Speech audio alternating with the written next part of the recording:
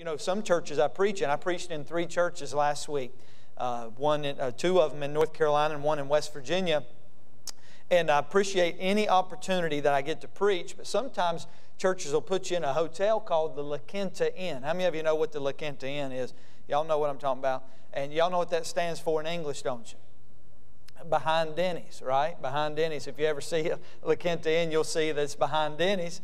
And so that's where, but I'm not in a La Quinta Inn. I'm in a nice Holiday Inn Express. So I'm very thankful for the opportunity there. 1 Kings chapter 17. And I just want to read to you a few verses here this evening. I'll get right to the chase here. The Bible says in verse number 8, let's pick up verse number 8, 1 Kings chapter 17 and verse number 8. The Bible says, "The word of the Lord came unto him, saying, Arise, get thee to Zarephath, which belongeth to Zidon, and dwell there. And behold, I have commanded a widow woman there to sustain thee. So he arose and he went to Zarephath. And when he came to the gate of the city, behold, the widow woman was there gathering of sticks. And he called to her and said, Fetch me, I pray thee, a little water in a vessel that I may drink. And as she was going to fetch it, he called to her and said, Bring me, I pray thee, a morsel of bread in thine hand. And she said, As the Lord thy God liveth, I have not a cake, but a handful of meal in a barrel, and a little oil in a cruse. And behold, I am gathering 2 sticks that I may go in and dress it for me and my son, that I may eat it and die. And Elijah said unto her, Fear not, go and do as thou hast said, but make me thereof a little cake first, and bring it unto me, and after make thee for me and thy son. For thus saith the Lord God of Israel, The barrel of meal shall not waste, neither shall the cruse of oil fail, until the day that the Lord sendeth rain upon the earth. And she went and did according to the saying of Elijah, and she and he and her house did eat many days. And the barrel of meal wasted not, neither did the cruse of oil fail, according to the word of the Lord which he spake by Elijah." Let's pray. Heavenly Father, we thank you for the opportunity to preach behind this sacred desk. And Lord, I thank you that we had a good day today with the teens. And Lord, just traveling, getting here safety. And Lord, I know where I stand tonight. I stand in a great church. And Lord, I thank you for this wonderful, faithful man and these people to come out on a Wednesday night. Lord, many of them has worked all day and they're tired. And Lord, we really just want to hear from you. We're not here to see a man. Many of these people, I have no idea who they are. They don't know who I am. And Lord, if we just came here to fill some space, it wouldn't be, really wouldn't accomplish much. But Lord, we know all is vain unless the Spirit of the Holy One comes down. Lord, I pray for these few minutes that, Lord, someone will get help. I'm not just preaching to teens tonight. Matter of fact, I may be preaching a little bit more to their parents and to the youth workers tonight than the teens. Lord, I pray that we can do some things as we see in this text that will help us reach another generation. Lord, I love you. I thank you for what you do. In Jesus' name, amen. I couldn't help but be here for just a little bit today and walk around the property. Brother Andrew took me around this beautiful complex right here, and then he took me over to the school where we obviously had the revival, and I walked around that beautiful building there. I couldn't help but look at all the kids. There was kids everywhere. Y'all have a slew of kids around here, and teens, and I always say this about churches with no children. They're dying churches.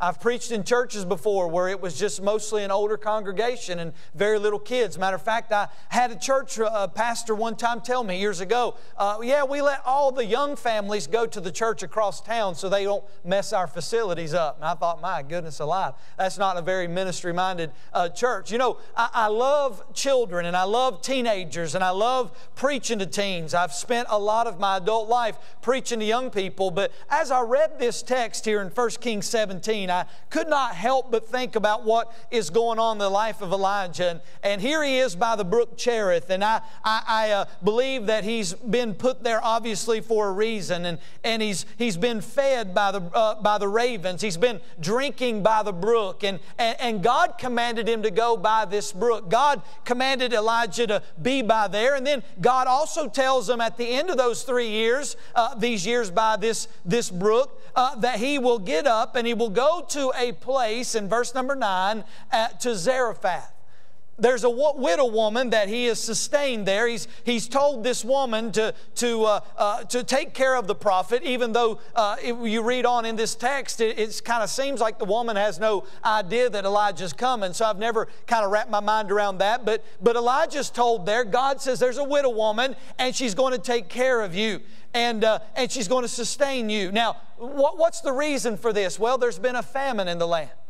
See, Israel is under judgment. If you read 1 Kings chapter 17 and 16, and you can know there's a drought. And then if you go on to 1 Kings chapter 18, and you read that there's all these prophets and all these Baal worshipers and all these different ones. And God's judging this nation of Israel for their idolatry.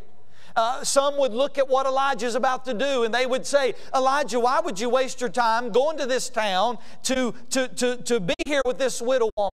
If you notice, this widow woman, she is there and she's gathering sticks. And if you go back to the text, she's gathering up sticks, and she's got a little cruse or a little jar of oil, and she's got these sticks together. And she's going to make some cake, if you will, and make a little meal. And at the end of that meal, that's going to be the last meal that they have, and then they're going to die.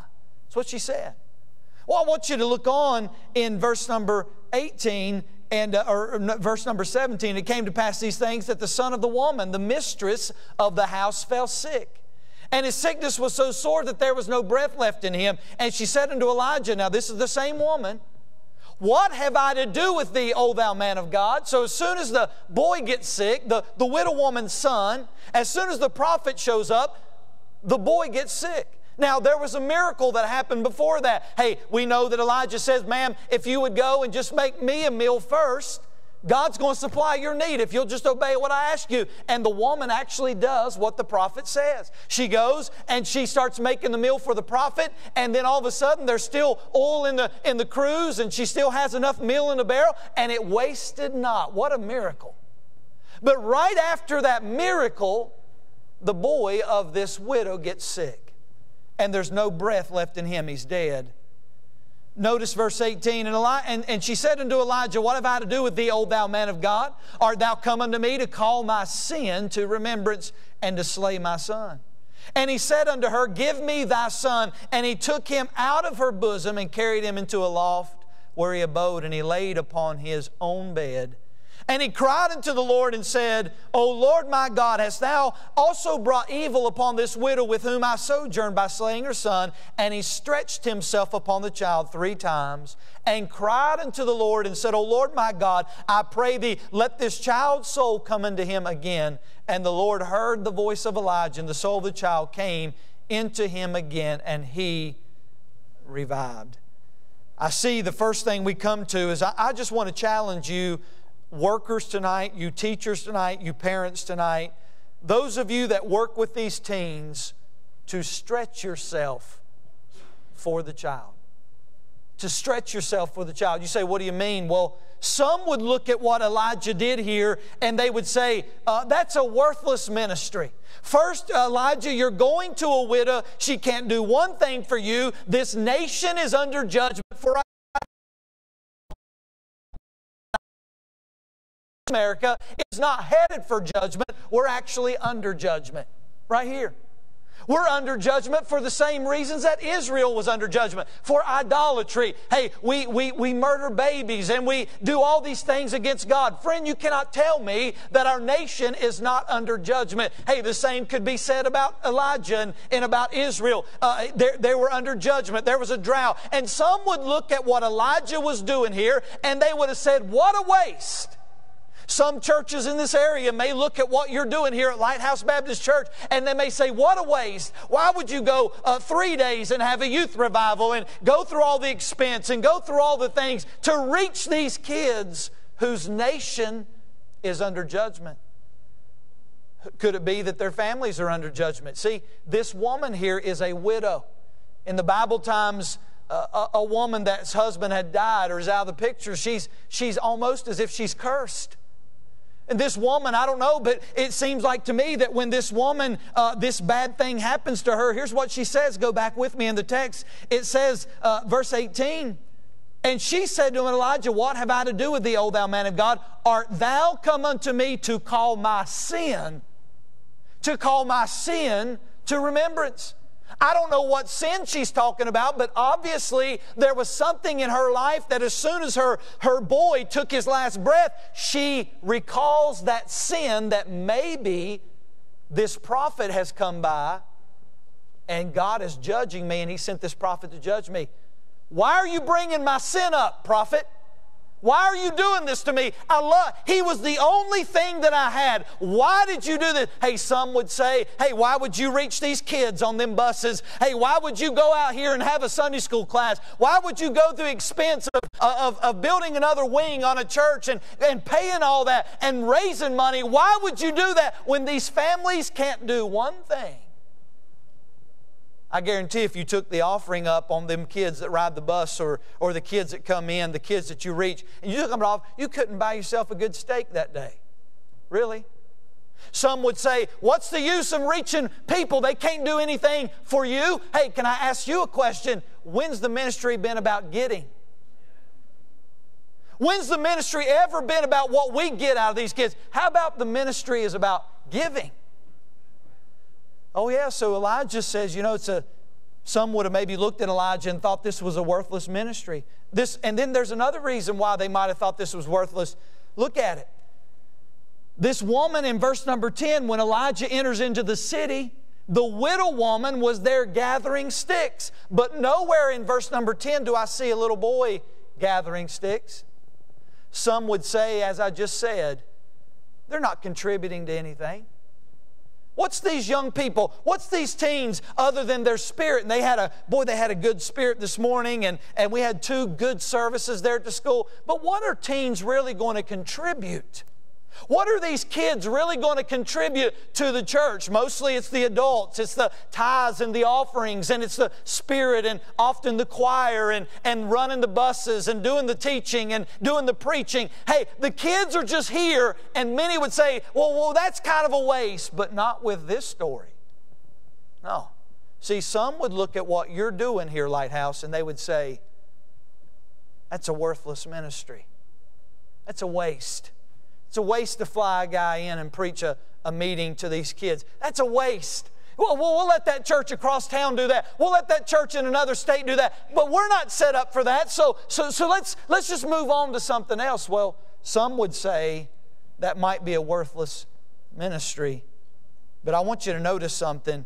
Look at the rest of the story. The Bible says this boy, he dies, and there's no breath left in him.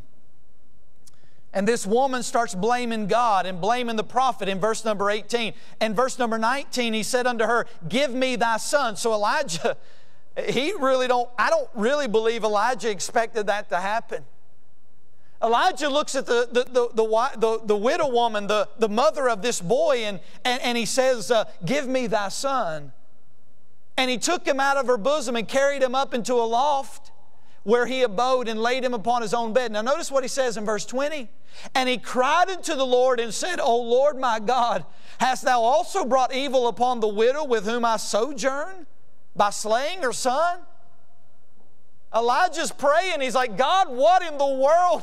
I just came here to get some food and be sustained. And all of a sudden, this woman's boy dies. God, why did you do that while I'm here? See, we see the seeming worthlessness of this ministry, but I want you to notice the stretching work. Because the word stretch actually means to amplify or to enlarge beyond a natural proper limit. To expand or to fulfill a larger function. Here's what Elijah does when this boy, this boy dies, and Elijah picks him up. He carries him up into a loft where he's been staying, and he lays this boy on this cot or this bed, and notice what he does.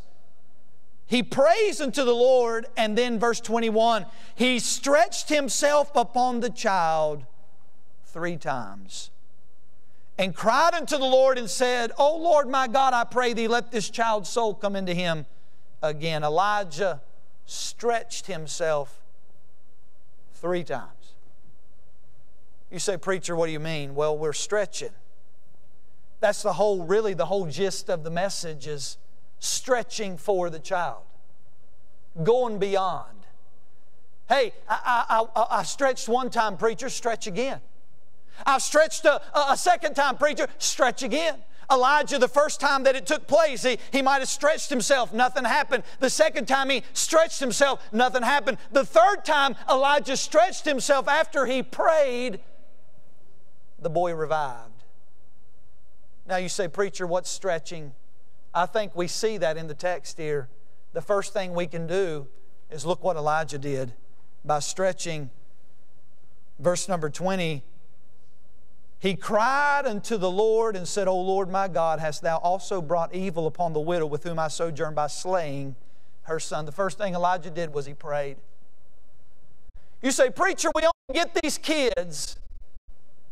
Some of them only come to our church 2 hours a week and the world gets them the rest. What difference can it make in the life of a child when we've only had them for 2 hours and the world has them? Hey, I'll tell you the difference. We can pray for them. Let me ask you a question, church. Look at me. If you're not praying for your child, I wonder who is. Could it be that nobody prays for your child? Mama, if you're not praying for that boy that God has given you or that daughter that God's given you, maybe nobody's praying for him. Have you ever thought about that? I got three children. My son's bigger than I am. He's 13. He is a hoss. That's what we call him where we're at, hoss. Because he's just eating us out of the house. Y'all pray for us. I mean, he is. Mom, I'm hungry. He wakes up like, Mom, I'm hungry. I go to bed. I mean, we're feeding him. It's like a trough in the kitchen. We're just going to put some food out there and let him eat. My daughter, she's 12, going on 13. She's the same way. They're growing. I got a little girl named Colby. Colby is 6 years old. She's our love child. And we love her. We waited a little bit and had her, and she's just like the darling of the family. The oldest two, they're like, Mom, she gets away with murder. And you would have never let us do that. And we're like, hey, she's the young. How many of you know what I'm talking about, the youngest sibling, you know, they're like, why didn't y'all, were y'all the guinea pigs? We just figured all things out. Here, y'all know what I'm talking about. And I was the oldest in my family, and my youngest, which is Leah, she lives in Michigan, she just got away with murder. And I'm like, Dad, you know you would have killed me for that. And anyway, so you can tell I'm harboring some bitterness there too as well. And y'all pray for me there. But you know, you think about, I've got 3 children. Man, I was thinking about praying for my son. I was praying. My son's playing football right now, and in practices he starts school Monday, and my daughter starts school Monday. And I was praying for them, even in the airport today, early when I was sitting there, and there was really nobody around. And I was just thinking, Lord, I want my son to turn out for God. I want him to be hungry for God. I was watching him last night on the front row, 14 years old, and he had his little pad out taking notes from the preacher. And I'm like, Lord, don't ever let that go away in his heart. Lord, please let his heart be tender. I want my daughter to be tender for God. Hey, I want them to turn out. Mom and Dad, we ought to fervently pray for our children. Fervently. Hey, we ought to pray for these teens. So anyone can pray, by the way. Here's the deal. Those of you that have lived your life, you're in those retirement years. You say, preacher, I just can't work with youth. I'm not able. Can you pray? We can pray through. The second thing that Elijah did, notice what else he did when he stretched himself. Notice what else he did here in verse number 19. He said unto her, give me thy son. And he took him out of her bosom and carried him up into a loft where he abode and laid him upon his own bed. Here's what else he did. He prayed and then he picked him up. Now I know we have a no-touch policy at our church. I'm not talking about literally picking up a kid. I'm talking about encouraging a child. Encouraging. Think about this. There's kids that we pick up on Sunday. We have 2 buses and a van. There's kids that we pick up on Sunday that the only smiles they may see in the week are the ones at church. The only love they hear is the ones they hear at church.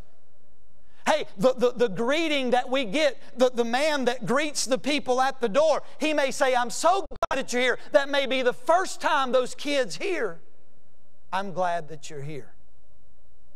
Can you encourage somebody? These kids need encouragement. I used to pick up a girl by the name of Kayla. Kayla Bryant was on our bus route back when I was a bus captain and a youth pastor and all that back years ago. And Kayla was the worst kid I've ever picked up in my life. I was afraid of her. She was bigger than me. She was tall, big, man, she was, stout. I was afraid of her. Like, she made threats to all the workers. And we would be preaching in some of the teen classes, and all of a sudden she'd have outbursts, someone make her mad. And we would have to say, hey, take her out, do whatever, deal with her, take her home. It got so bad that we started losing good kids. So one Sunday, this is years ago, I said, we cannot bring her back. We're losing good kids. It broke my heart. Boy, she was so disrespectful, hateful.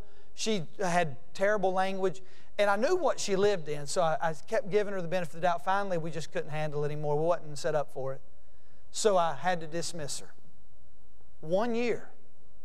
I didn't see her. We didn't go by her house because we knew it was just going to be. And I'm driving the bus on a Wednesday afternoon picking up teenagers from our visitation. We had about 40 teenagers in the community, and I'm making my rounds, picking them up, little groups and different things. And I round the corner, and there's Kayla standing on the edge of the corner. And she's flagging the church bus down, and I act like I didn't see her. I'm like, who's that over there? Man, I don't recognize that girl. Oh, it's Kayla. Oh, okay, yeah, okay, good to see you. And I'm thinking, not really, she's mean. Y'all don't realize how mean. Some of you are like, how could you be that way? If she was here, you would understand. She was a mean chap. So she was something else. Anyway, her and her entourage, she had some cousins that was in on it too. So she's flagging the church bus down. 1 year later, I open up the door and I said, Kayla, it's so good to see you. And I'm like, oh my, that was not good. And so on the edge corner, she said, preacher, she said, I miss the church. And I said, well, we miss you too. Woo! Man, on the church bus, this ain't the church, it's just the bus. So we miss you too, Kayla. And I was just thinking, man, I'm so glad because everything was so smooth. There was no problems. We didn't have to have extra workers. Nobody was leaving because of the mean girl. And here's what she said to me. Preacher, would you give me another chance? And I wanted to say, no, you had your chances. Would you give me another chance? And I said, Kayla, I don't know. And I said, last time you were here, it was bad. She said, I know, but I've changed. Would you pick me up Sunday? I said, Kayla, I'm going to give you a chance. I don't know why I'm doing this, but I'm going to be by here such and such time. And she said, well, I'm going to get my cousins. And I'm like, oh, don't tell them. It's like the Jesse James gang. Don't tell them. And sure enough, all of them were there Sunday morning. And they got on the bus, and honestly, Kayla, she must have talked to them before we got there because they were all just good. And Kayla sat there, and I'm looking at them like, man, I'm waiting for the eruption. It never happened. She went all through teen service, never happened. Took her home, she did great. The next Sunday, picked her up, she did the same thing. Wonderful. And we just started picking her up. I'm thinking, man, something has happened to that girl. Well, that was about December. We have a big youth meeting in April. We did back years ago. And I said, listen, we're going to give away this big prize. I think back then it was an iPad. They had just really kind of gotten going. I said, we're going to give a brand new iPad for the person that brings the most teen visitors, first-time teen visitors. We had a Thursday night, or Wednesday night, Thursday night, Friday night youth meeting, and Kayla brought 21 first-time visitors the first night. She called me and said, Pastor, I need a bus. And I said, Kayla, what do you need a bus for? She said, I've got 21 on the street corner. Out of those 21 that came, 10 of them got saved the first night. 10 young people. She's back there just bawling, and boy, I was so encouraged by what God was doing. The second night, she brought a few more. Thursday night. On Friday night, she brought some, but I was watching during the invitation, and here come Kayla, and she came down here. She was crying with some of her friends, and I thought maybe she was just emotional because her friends were getting saved and getting help. And I said, Kayla, what are you down here for? And she said, I've come to get saved. And man, she got saved that night. It was unbelievable. If you thought she was going 100 miles an hour for God, she kicked it in overdrive. That girl, listen, she lived in the worst conditions I've ever seen anybody live in. There was no furniture in this house. It was only mattresses, cardboard boxes. There was a different man there every Saturday that I would go by. There was often syringes and needles and beer cans and things in the yard. And this girl would walk over those things, often her mother cussing her out the door, and she would get on a bus and give it everything she's got. Listen, I was preaching in South Carolina. I had to leave that church. God moved me to South Carolina about 3.5 years ago. I was preaching one Sunday night. Through the back doors walked Kayla. She's now grown. She had her driver's license. She's in her 3rd year of college. And she said, "Preacher, I was missing you so bad today that I had to drive 3 hours tonight to see you and hear you preach." Hey, she's finishing up college, got her own place, serving God, still faithful to church. You say, what do you mean? A little encouragement? A little prayer? A little going after somebody? If it was all it ever took was just to reach one young lady, it'd be worth it all. You say, what else do we need to do? And I'm hastening. Not only did they pick these children up and encourage them, not only did they pray through for them, but they pressed on. The Bible says, look at it in verse number 21, and he stretched himself upon the child 3 times and cried unto the Lord and said, "O Lord my God, I pray Thee, let this child's soul come into him again." First time he stretched, sounds like to me nothing happened. The second time he stretched, it sounds like to me nothing happened. The third time, life came in to this boy. Have you ever wanted to give up? You ever wanted to quit? You ever been working with young people and you just thought, I'm just not getting anywhere with them? You know, I was a youth pastor for 12 years. And in those 12 years, there was times where I thought, man, the first 4 or 5 years were pretty rough, actually. And there was times where I thought, you know what, this is not working out. Matter of fact, the first time I was a youth pastor years and years ago, the first Sunday, I had a kid walk up to me and says, "You're never going to be my youth pastor. So-and-so is my youth pastor." I'm like, "Well, I love you too." I'm like, what did I just get into? They'll hurt you sometimes. But guess what? Can I just challenge you, moms and dads, and you Sunday school teachers and you youth workers? Keep pressing on. Keep going. Man, I was at a church in Indiana not too awfully long ago, and I was in the pastor's office, and the pastor, I was going to preach for a couple of days, and he pushed a letter across his desk and said, "Read this." I picked up the letter. I started reading the letter, and this guy who was a graduate of a college, a Bible college, I was reading this letter, and it said, "Dear Pastor," he was just kind of going on a little bit, and he said, "You know, I just think that the children's ministry is just not that important for me to be doing what I'm doing. I just feel like that's a little under what I'm able to do. I should be doing more instead of working with children, so I'm resigning my position." And I thought to myself, God have mercy. It may be the most important job in the church. Keep pressing on. If you're discouraged tonight, Mom, if you're discouraged tonight, hey, grandmother, if you're discouraged tonight, hey, youth worker, if you're discouraged tonight, hey, preacher, if you're discouraged tonight, keep pressing on. It's going to get better. Hey, keep stretching yourself like Elijah did. But the last thing we come to, we see the seeming worthlessness of this ministry maybe in 1 Kings 17. We see the stretching work. But then the last thing, we see the significant wonder, because I love the last part of this chapter. Look at verse 22. "And the Lord heard the voice of Elijah, and the soul of the child came into him again, and he revived. And Elijah took the child, and he brought him down out of the chamber into the house, and delivered him unto his mother. And Elijah said, See, thy son liveth. And the woman said to Elijah, Now by this I know that thou art a man of God, and that the word of the Lord in thy mouth is truth." Here's the significant wonder. Real quick. You're reading the first resurrection in the Bible. The first resurrection in your entire Bible was not a prophet. It was not a king. It was not some famous somebody that we would talk that maybe would be our favorite Bible character. No, the first resurrection in the Bible is a child. Isn't that good? The first resurrection in the Bible. You want to know what God thinks about children? The first resurrection in the Bible is a child. But the second thing I believe, this significant wonder, is this. It had the greater effect on the mother than any other miracle that had happened in 1 Kings 17. Look at verse 24 again. And the woman said that thou art a man of God, and the word of the Lord in thy mouth is truth.